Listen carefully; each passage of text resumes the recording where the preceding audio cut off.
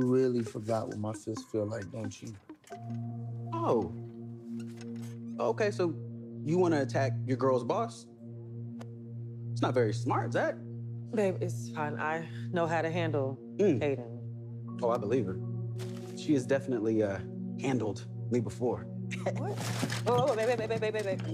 Ooh, get your man. Ooh, get your man. Boy's out of control. Now look, you got 5 minutes. Yeah, folks, this sneak peek just now was something else. We get Hayden just on like a 3-minute power trip, essentially just reminding, well, actually wanting to hear the words come out of Fatima's lips that, hey, you're my new boss and I have to do what you say.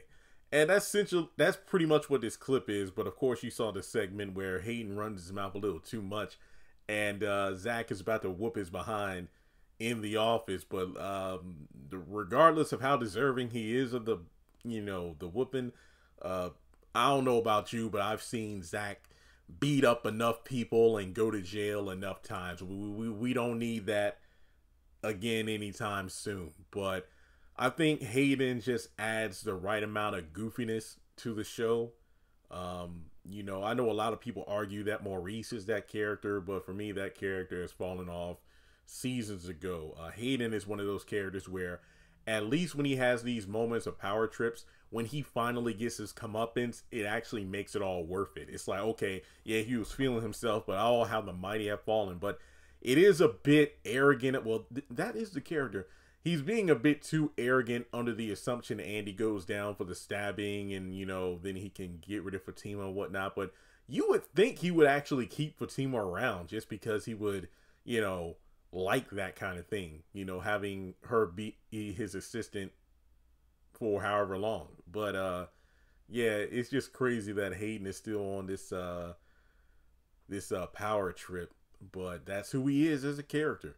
I mean, it's just going to be something else when Andy does come back and make partner. He's going to be pretty screwed because we know that's what's going to happen. But yeah, this sneak peek was fun. I think, and this is not to be political, despite yesterday, last night, and waking up this morning to see what the results are. But this clip is the right amount of levity needed, given, how a lot of people are feeling right now. So, my little message of the day, keep grinding. I mean, I was up till 3:30 last night editing and posting videos. You probably noticed that you woke up to a crap ton of shorts and new content on the channel just because I had stuff to do. It's like my attitude, regardless of who wins or loses.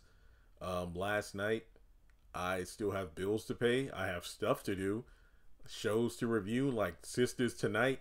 I want to try to squeeze in a viewing of the Val's new Netflix Christmas film before Sisters comes on. And I did watch Papa's House episode 3 this afternoon. It was really good. And thankfully no Zatima. So basically after Sisters tonight, once I wrap up the videos, I can do my Beauty in Black content.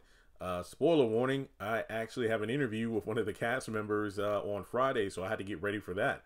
So yeah, just keep your heads up, keep moving forward. There's literally nothing else that you can do aside from doing that. And then that goes for if Harris did take the office. It's just that you got to keep moving forward. So with that being said, hope everybody has a great day.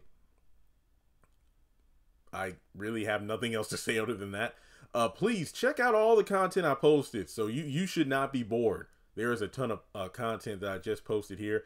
I think that for the time being, I am pretty much done with Zatima. I've broken down the season 3B trailer as much as I can. So the show comes back the 26th of December. House of Pain comes back the 19th. So the week after next, that's when I can start talking about that show again.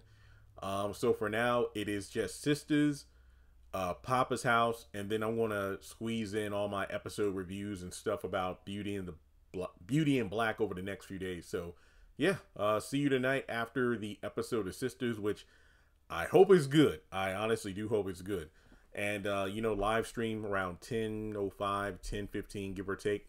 And I'll see you then.